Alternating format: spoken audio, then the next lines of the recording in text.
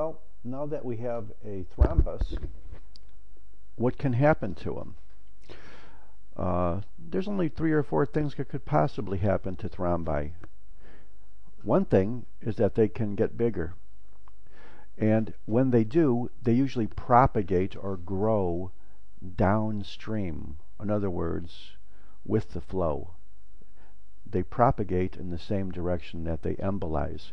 So if they are arterial, they grow and fragment away from the heart. If they are venous, it's the other direction. They can become eventually resolved or dissolution by the body's normal mechanism of fibrinolysis with time.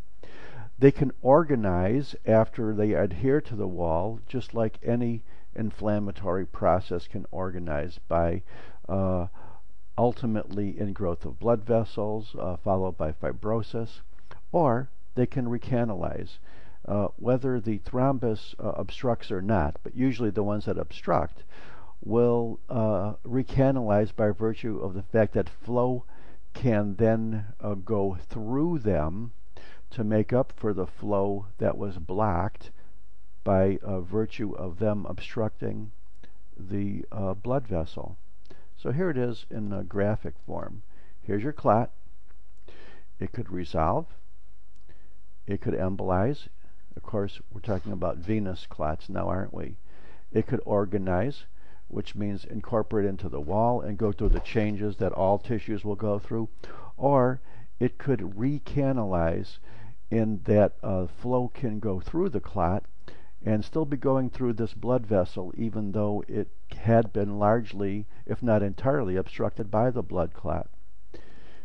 Is this an example of an occlusive arterial thrombus? Of course it is, because you can see there are pretty thick layers of smooth muscle here, so you know it was an artery or arterial. And another way to prove this is an arterial thrombus is to do an elastic tissue stain, because veins do not have significant elastic lamina. And up here you could see a pretty good one, perhaps disrupted from the clot, but certainly there. So in that case we're talking about an occlusive arterial thrombus. But let's talk about the more common type of thrombus, and that's venous thrombus, venous thrombosis. In addition, let's call them deep venous thromboses, or DVT, because we all know that superficial veins anywhere in the body can be extensively thrombotic, but they are not regarded as giving rise to pulmonary emboli. It's only the deep veins of the calf, the thigh, and the pelvis that actually embolize. I'm sure there may be some examples, exceptions to this, but don't worry if your patient has a superficial thrombus that's going to embolize to the lungs, because it won't. If there is decreased flow in general, remember stasis, congestive heart failure, perhaps causing that decreased flow, is a huge factor. But the single biggest factor for DVT is inactivity.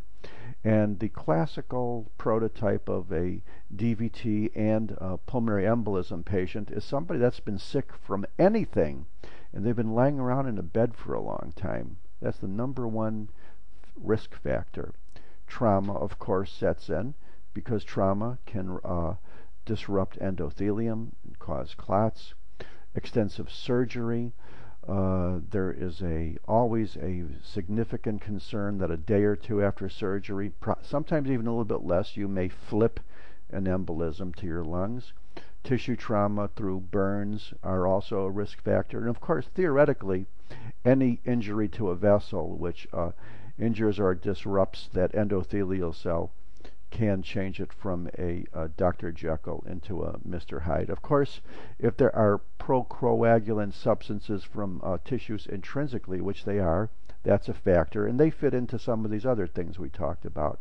And if you have a reduction in your mechanism, which normally dissolves blood clots, that would be the same as helping to induce a blood clot. So it's a double negative. So reduced tissue plasminogen activator activity is also a risk factor for DVT. Let's talk about arterial and or cardiac thrombi, mural thrombi. An acute myocardial infarction is not just atherosclerosis. All of the acute cardiac syndromes are atherosclerosis plus fresh thrombosis. And remember, if you have an arterial thrombus, be it a coronary artery or mural or aortic, these will send fragments downstream. And because the clots may be intimately mixed in with atherosclerotic plaque and calcium, if you see a cholesterol cleft, for example, inside of a blood clot, that's probably an arterial thrombus rather than a venous one, isn't it? And if you want to know what are the chances of the brain or the kidneys or the liver or the legs receiving a mural thrombus or a large aortic thrombus, look at what percentage that organ normally gets of cardiac output, and that will be the chances that it will lodge there. Another thing is to look at the diameter of the vessel.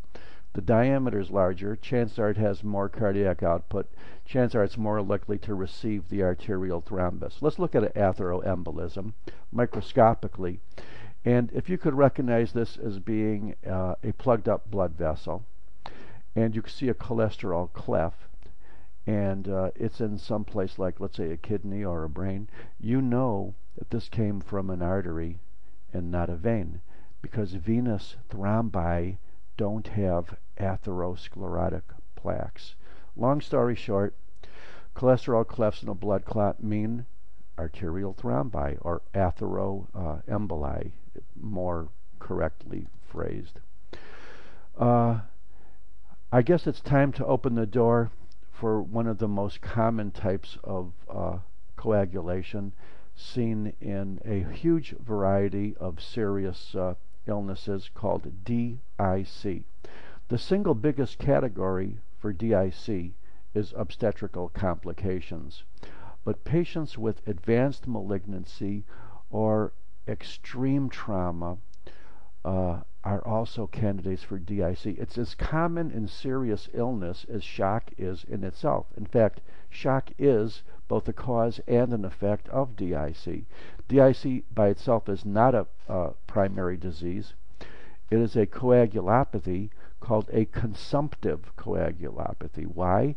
Because in the process of forming small blood clots in many small vessels throughout the entire body, including the vessels of very important organs like brain and kidneys, it consumes blood clotting factors. And there are blood clotting factors like platelets, fibrinogen, factor VIII, which are called consumable, which means they will be reduced if there's significant coagulation going on, and therefore these levels will be very, very low in the blood serum of patients with DIC, and that itself could be a cause for multiple transfusions. I have a very, very smart OB doc who told me that he has never given so many transfusions as patients that have DIC, and you just keep pouring it in them, and that's Dr. Steinman.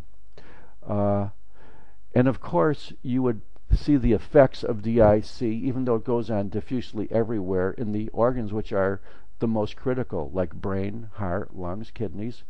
And these are only microscopic thrombi, aren't they? Because they're in the very, very small vessels. You could not see DIC with your naked eye usually, like you'd see a big blood clot in a pulmonary artery. Let's take a look at a kidney. And if it looks to you like these glomerular capillaries are redder than normal, it's not because they're congested with blood, it's because that's fibrin. That's DIC involving the glomerular capillaries. But remember, this can happen everywhere. Here's a little bit in a blood vessel here. Here's a bigger chunk in one of the glomeruli. And here's a whole bunch of little glomerular capillaries being blocked over there. that's a nice summary of DIC. We could end here and start out with PowerPoint slide number 79 in the next 10-minute clip, and I thank you very much.